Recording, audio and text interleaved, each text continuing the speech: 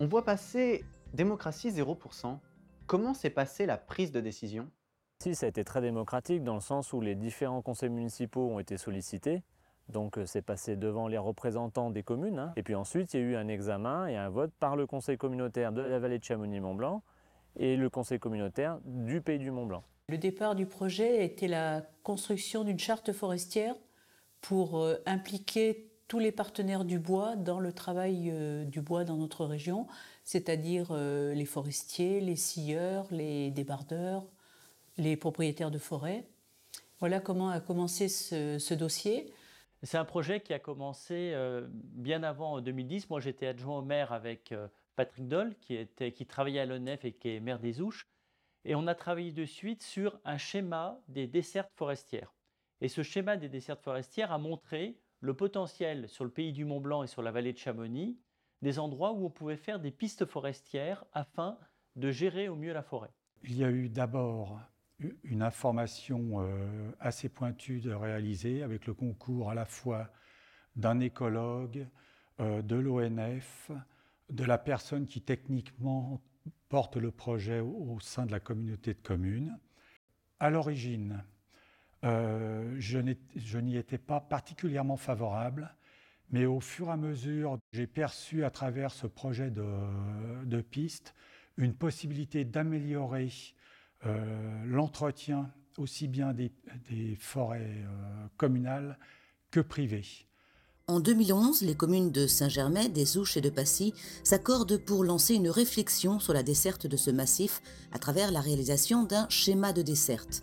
L'étude est lancée en 2013 et réalisée par un bureau d'études indépendant. Les conclusions de l'étude sont suivies et validées par le comité de pilotage qui a été créé spécifiquement pour cette étude. Ce schéma identifie 15 projets parmi lesquels le projet de route forestière du Châtelard au col de Voza. Ce dernier apparaît comme le projet phare et prioritaire. Il fait alors l'objet d'une étude préliminaire demandée par la commune des Ouches à l'ONF. En 2016, la commune des Ouches se propose d'être porteuse de projet.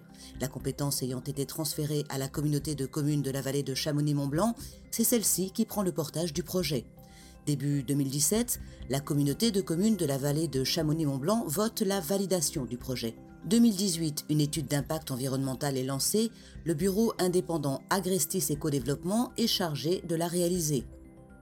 Août 2019, après un an d'analyse d'impact sur les 4 saisons, l'étude propose des mesures pour réduire les effets du projet sur l'environnement.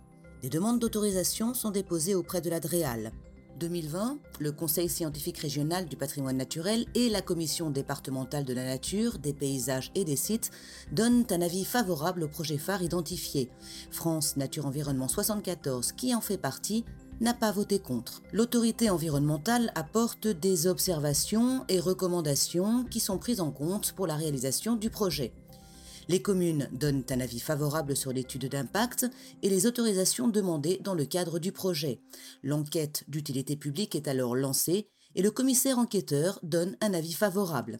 Tous les organismes du type DREAL, etc., à l'origine du projet ont posé par écrit certaines revendications, demandé certaines études qui ont été réalisées et qui ont été dans le sens des demandeurs.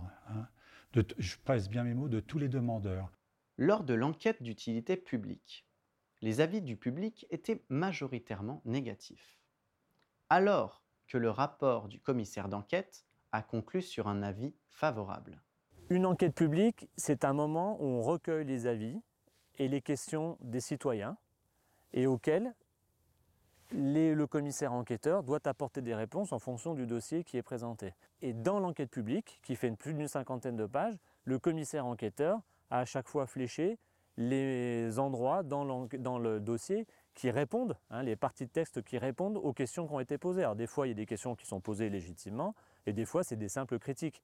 Mais une enquête publique n'est pas un vote, n'est pas un référendum, il faut bien le comprendre. Il est à noter que depuis le début du projet, les équipes municipales de Passy et des Ouches ont été renouvelées à plusieurs reprises avec des listes parfois issues de l'opposition. À chaque fois, les votes ont été en faveur du projet. Il est donc faux de parler de démocratie zéro alors que toutes les étapes démocratiques ont été respectées.